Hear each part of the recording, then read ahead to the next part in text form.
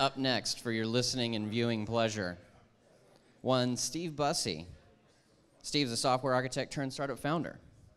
He's the author of Real-Time Phoenix, which came from his work leading development on real-time Elixir applications that power critical features of business software. And he's currently writing Elixir for Rubyus. Steve is passionate about sharing Elixir because of the positive impact it has on his designs and development applications. Everybody give a round of applause for Steve.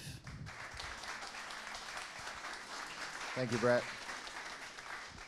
Hey, everyone. So happy to be here today. And I'm going to talk about risk, which is sort of interesting after Ben's talk earlier. I'll do a little quote for him in there. So, hi, I'm Steve. What Brett said, and just want to highlight, so I'm actually writing From Ruby to Elixir. We just changed the title, and that should be out later this year, so I'm pretty excited about that. Targeted more at beginners, and especially people coming from Ruby. So very excited about that. So what I want to talk about today is risk. And I actually had a different idea for this talk, and I'll sort of pivot into it at the end. But as I started thinking about it, really the talk was about risk. And Avadne Wu's recent CodeBeam talk, I really like this quote from her. It said, "Systems building, like all other endeavors, can be viewed through the lens of risk management." And I really believe that. I think software engineering is all about risk. It's about managing risk, and it shows up in the code that we write and the features that we're building, the way that users interact with it, all of those things. It's all risk management. And Ben Wheat, 45 minutes ago, said it's okay to ship bad code. And so we'll talk a little bit about that at the end and talk about shipping risky code and doing things that might be a little risky. So risk decisions, like I said, happen basically continually while you're coding. Is this line of code going to crash? Are there going to be performance issues? Are we going to be able to ship this release on time for what the company needs? And eventually, when that line of code does break, what's going to happen? And I think it's natural to want to minimize risk. When we minimize risk, we can be more confident in our systems. You know, problems won't compound as much if we're thinking about that continually. And it feels good to find that safe path when you finally figure out all the different risk scenarios and you're like, all right, I'm confident in this code. I feel great about that. So I think that's a natural response to dealing with risk. And I've seen that software communities overall tend to gravitate towards reducing risk. So when people are asking questions, we already sort of have a best approach to how to answer that. And 98% of the time, that's going to be the right response. It's going to be a low-risk answer to the question. And we're sharing learned experiences that way, Someone comes in and say, hey, I want to do X. And we say, oh, you may not want to do X. This is what I've seen in the past when I did that. And it was risky, and maybe that's something that you want to reconsider. So you'll see that in, I think, pretty much every software community, including Elixir. And risk is also contextual. So depends on timing, requirements, tolerance, lots of stuff. And there's no silver bullet here. So if you're talking to someone and you give them a 10-minute blurb about your problem, they can't contextualize all that risk. It's really something that you hold as the engineer working on a problem. You get that context, and you get to make those decisions. And this isn't a diss on Rails at all, but the Rails way, to me, is about risk reduction. Because 98% of the time, those community-agreed standards, the Rails way, is going to work for people that are building software applications. And you can build billion-dollar companies on the Rails way. I mean, that's what we did at SalesLoft, and that works great. And those standards reduce your risk as an engineer because they've been proven by lots of companies that have used them. But they also reduce maintainer risk because as a maintainer who sort of has the right way to use your library, you know that people are not going to hit as many bugs or edge cases because they're following into that path. And so these are good things. But at the same time, sometimes you need to do things that are risky. You can't always play it safe. And I'd say that innovation and doing things that are innovative naturally requires risk. Because when you push the boundary, there's always inherent risk there. You're spending time, you're spending money, just all these different resources to do something new. There's risk there.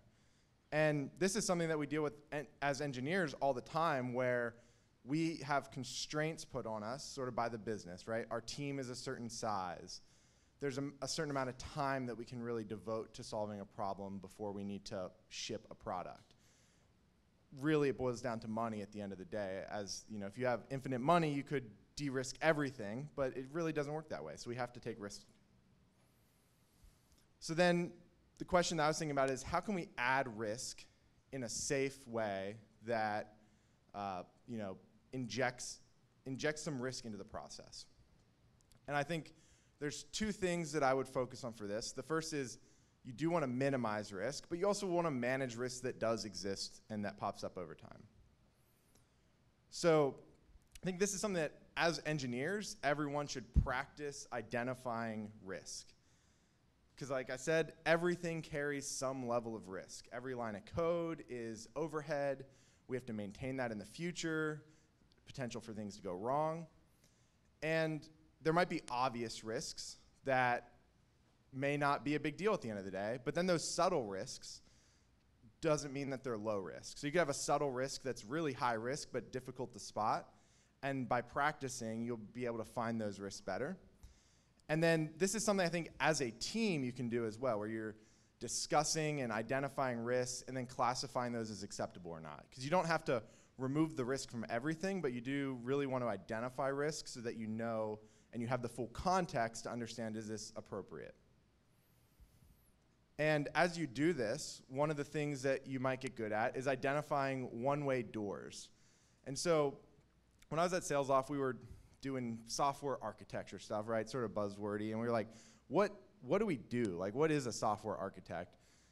And really, the definition that we came to that I liked is we identify things that are going to be difficult to change later, and we try our best to get them right the first time, because it's going to be painful when we have to change them in the future. And so if something's going to be, a pain or just really difficult or even impossible, I think most things aren't impossible to change, but if it's going to be pretty hard, you want to identify that early. And you can either accept that as a risk and just be like, oh, I hope it works, because if it doesn't, it's not going to be fun for us in the future.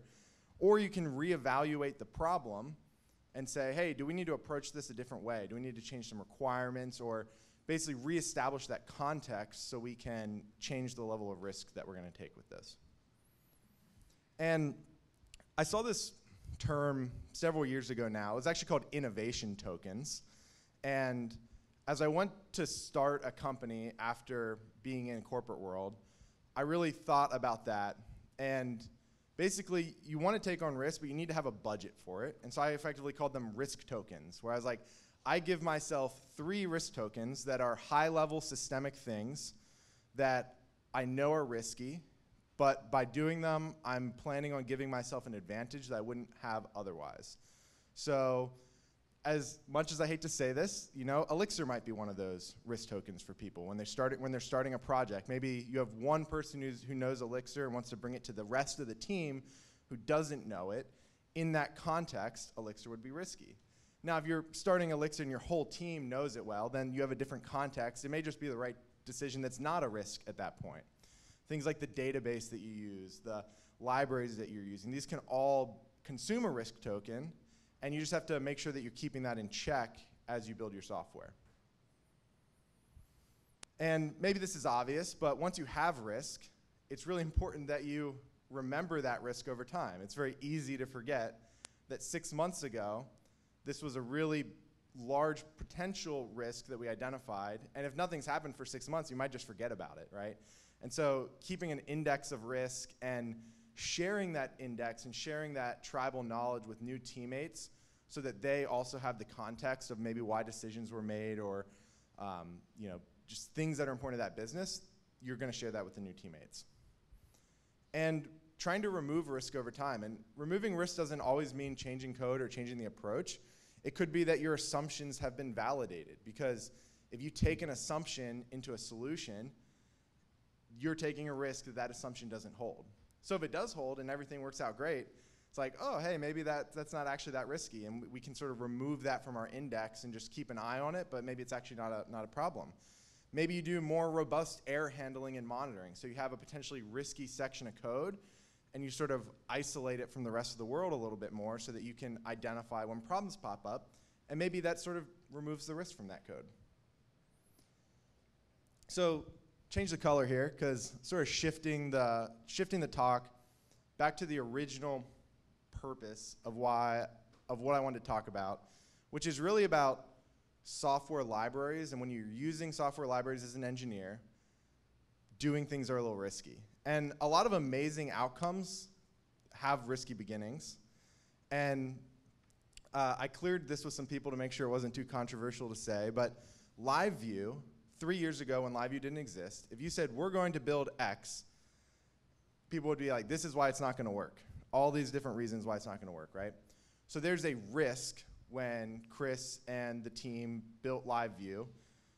They're taking on risk that something may not work, right? But they still push forward. And they did things to minimize and manage that risk. But it wouldn't have happened without taking on some form of risk. And in hindsight, it worked out really well, but you wouldn't have known that 3 years ago before it happened. And the way that they built LiveView, this is always, to me, the most fascinating part about LiveView, they took Phoenix channels, which existed well before LiveView did, and Phoenix channels actually it has a behavior called Phoenix.channel, and most people just use that. You just use that, and then you have Phoenix channels. It's not really a big deal. But you can actually completely swap out that behavior. You do that with the channel macro. You can completely swap out which module you send to it. And so that's what LiveView did. So they used the base of channels and that communication framework that was proven, which was not risky because they already de-risked that and they knew that would work. And then they built LiveView on top of that.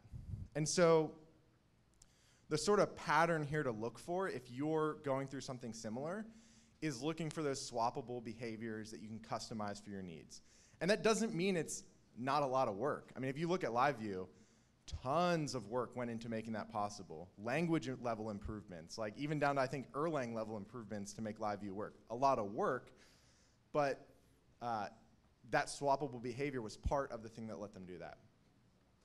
So this is a little bit about a project that I worked on where I needed a data layer. It was not API driven. It was like there was templates, and then you had to pass data into these templates. So I said, well, how do I want to define this data layer? Because I don't want to rewrite it from scratch, because it just sounds like a lot of work. And I was like, GraphQL would probably work really well for this. But at the same time, GraphQL is great for engineers, but a lot of those principles don't really make sense to maybe business people that might be writing a data layer and passing it into a template. And so I customized Absinthe a lot. I won't show the end result of it because people will cringe. But it was great for me, right? It was high risk, but in the context of what I was doing, it was great. But this is the thing that blows my mind about Absinthe. You don't have to actually read the code. That's not important. Absinthe exposes its entire inner workings in a pipeline.